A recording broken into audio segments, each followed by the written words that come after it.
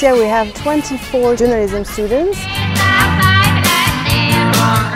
The day before the festival started, we got the catalogue on the morning. Yes.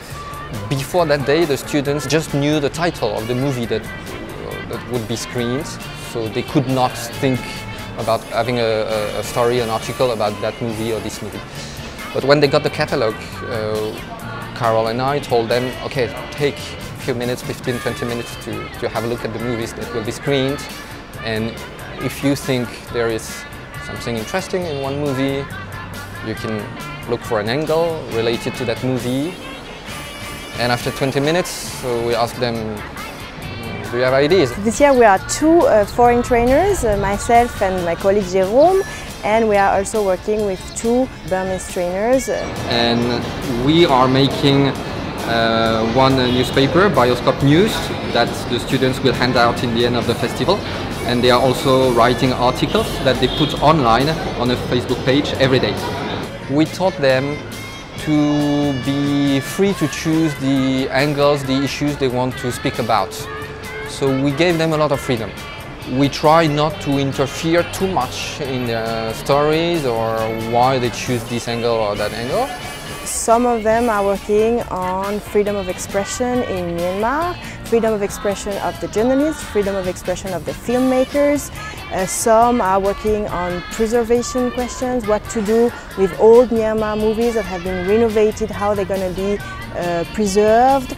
Some of them are working specifically on the festival, the Myanmar Script Fund, how do young filmmakers work with this international festival, why awarded Myanmar movies in international festivals are not intended for Myanmar markets. So they have many questions around these cultural events.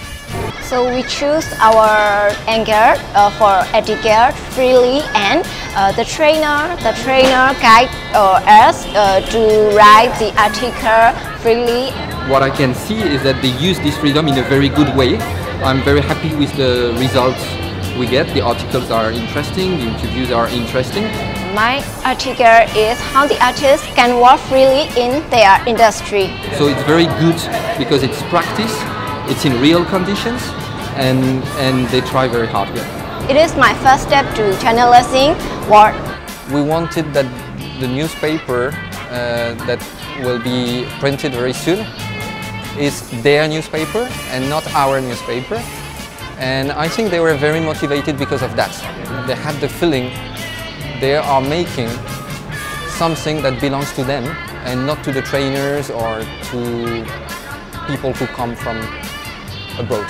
And I'm very happy about that. They all wrote their story themselves, we didn't help them. I'm very happy about that. I think we achieved the most important part of the training.